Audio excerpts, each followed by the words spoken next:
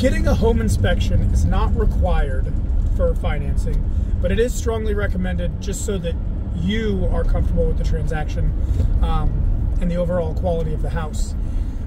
They don't look so much at cosmetics, but what they do look for is mold, leaky faucets, water leaks in general, dry rot, holes in the roof, problems with the foundation, things that are, you know, structurally wrong or hazardous with the home is what the inspector's on the lookout for. So it is, I always recommend you get an inspection, multiple inspections. And what I mean by that is like radon, sewer,